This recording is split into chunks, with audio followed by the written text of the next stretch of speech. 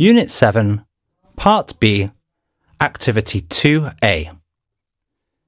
Listen to the conversation and answer the true or false questions.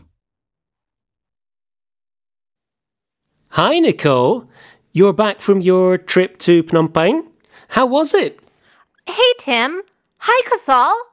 Oh, it was great, thanks. Well, apart from the 7-hour bus journey to get there, that was boring. But I haven't been to Phnom Penh before. I went on a 3-day motorbike tour in and around the city. Did you rent a scooter? No, I had a driver. I was on the back of the motorbike and the driver took me around. He was a 60-year-old man, and he was good fun, and he took me to lots of places. Was it expensive? Well, not really. I bought a 3-day pass. You pay one price, and then you can go everywhere for 3 days for one price. Where did you stay? Oh, I got a good deal. I stayed in a 4-star hotel. I got it cheap. It was big, an 8-floor building, and it had a 25-meter swimming pool. How much was it? I got a big discount. It was a $40 room, but I paid half price, $20 a night. It was very busy, though. It's a 100-room hotel, and it was full. Okay. I don't want to hear about the hotel. I want to hear about the tour. Where did you go? What did you see? Well, on the first day, we did all the sad things. My mom's Cambodian, so I want to know about Cambodian history. So on day 1, first of all, we went to the killing fields, and then to the Tuol Sleng Genocide Museum. It was so sad, it made me cry. But I learned a lot. It made me understand how lucky I am to have a good life. After that, I had lunch, and then I wanted to do something nice.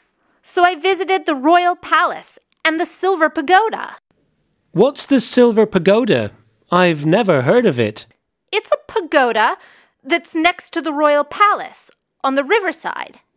It's called the Silver Pagoda because the floor is made of silver. And there are many beautiful figures of the Buddha inside. Yes, I've been there. It's amazing. Tim, you should go. Oh yes, you should see that. Anyway, on day 2, we stayed in the city and had a relaxed day. First, the driver took me to Independence Monument and I took some nice photos. And afterwards, we went to the National Museum. It's a really nice building, and there are some very interesting things inside from ancient Cambodia. We had lunch in a restaurant near the museum, and next we went to Wat Phnom, which is the most famous temple in Phnom Penh. It's very pretty, and it has a lovely garden outside with a clock made of flowers. What about the last day, Nicole? What did you do then? Well, first I wanted to buy some souvenirs, so the driver took me to Central Market. It's very big and they sell a lot of things there. Later I'll show you what I bought. Finally, we got off the motorbike and went to Silk Island. The fastest way to get there is by boat. It's very relaxing and peaceful there. And you can see how they make the silk. This sounds great, Nicole. I want to do this tour next time I go to Phnom Penh. Well, tell me when you go, and I'll give you the phone number.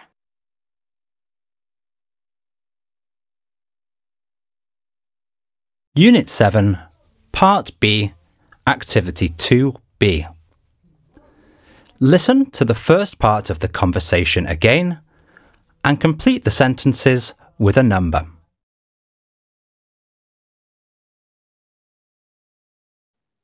Hi, Nicole. You're back from your trip to Phnom Penh? How was it? Hey, Tim. Hi, Kasal. Oh, it was great, thanks. Well, apart from the 7-hour bus journey to get there, that was boring. But I haven't been to Phnom Penh before. I went on a 3-day motorbike tour in and around the city. Did you rent a scooter? No, I had a driver. I was on the back of the motorbike and the driver took me around. He was a 60-year-old man, and he was good fun, and he took me to lots of places. Was it expensive? Well, not really. I bought a 3-day pass. You pay one price, and then you can go everywhere for 3 days for one price. Where did you stay? Oh, I got a good deal. I stayed in a 4-star hotel. I got it cheap. It was big, an 8-floor building, and it had a 25-meter swimming pool. How much was it? I got a big discount. It was a $40 room, but I paid half price, $20 a night. It was very busy, though. It's a 100-room hotel, and it was full. Okay. I don't want to hear about the hotel.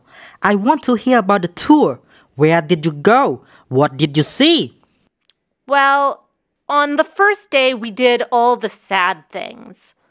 My mom's Cambodian, so I want to know about Cambodian history.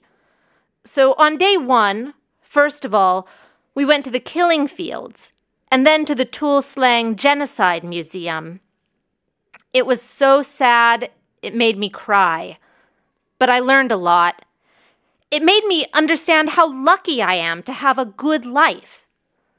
After that, I had lunch, and then I wanted to do something nice. So I visited the Royal Palace and the Silver Pagoda. What's the Silver Pagoda? I've never heard of it. It's a pagoda that's next to the Royal Palace on the riverside. It's called the Silver Pagoda because the floor is made of silver. And there are many beautiful figures of the Buddha inside. Yes, I've been there. It's amazing. Tim, you should go. Oh yes, you should see that. Anyway, on day 2, we stayed in the city and had a relaxed day. First, the driver took me to Independence Monument, and I took some nice photos. And afterwards, we went to the National Museum. It's a really nice building, and there are some very interesting things inside from ancient Cambodia. We had lunch in a restaurant near the museum, and next we went to Wat Phnom, which is the most famous temple in Phnom Penh. It's very pretty, and it has a lovely garden outside with a clock made of flowers. What about the last day, Nicole? What did you do then? Well, first I wanted to buy some souvenirs, so the driver took me to Central Market. It's very big, and they sell a lot of things there. Later I'll show you what I bought. Finally, we got off the motorbike and went to Silk Island. The fastest way to get there is by boat. It's very relaxing and peaceful there. And you can see how they make the silk. This sounds great, Nicole. I want to do this tour next time I go to Phnom Penh. Well, tell me when you go, and I'll give you the phone number.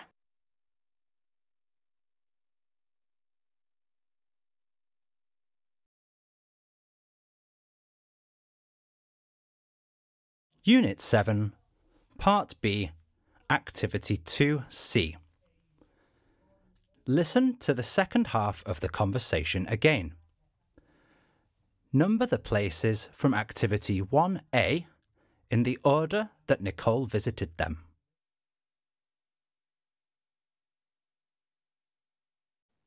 Hi, Nicole. You're back from your trip to Phnom Penh? How was it? Hey, Tim. Hi, Kasal. Oh, it was great, thanks. Well, apart from the 7-hour bus journey to get there, that was boring. But I haven't been to Phnom Penh before. I went on a 3-day motorbike tour in and around the city. Did you rent a scooter? No, I had a driver. I was on the back of the motorbike and the driver took me around.